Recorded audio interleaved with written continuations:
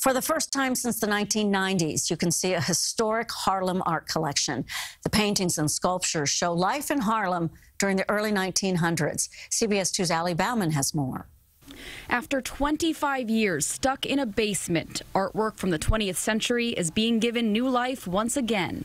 The Harlem Roots exhibit is back on display in its original home, the Adam Clayton Powell Jr. State Office Building, after repair and restoration work following a flood that damaged many of the pieces in storage. The art takes viewers back in time to the Harlem Renaissance, a time of intellectual, social, and artistic explosion. They are part of the evolving world here in New York City and in Harlem and really in the world. The collection of 24 paintings, photographs, prints, and sculptures captures the essence of Harlem's rich culture, teaching about social issues and artistic techniques of the times, some of them ahead of their time. It's all about the hardship. It's all about the world that they lived in. This piece, titled African Series Phoenix, was painted by Harlan Jackson, a major pioneer of what later became known as abstract expressionism. Inspired by the people who lived, worked, struggled, and survived in the city, Lita Mitchell created this collage titled Street Jivin'. Many of these artists helped to create what is now known as community art, some of America's finest works created in the 20th century by predominantly Black and Latino artists in New York City. I hope that we have some budding artists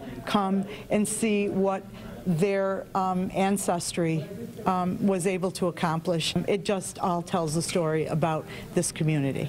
And celebrates the neighborhood's rich and diverse culture. A total of more than 100 works of art will rotate in and out of the exhibit over the next year. Bauman, CBS 2 News. Starting November 15th, the free exhibition is open every Friday from noon to 7 p.m.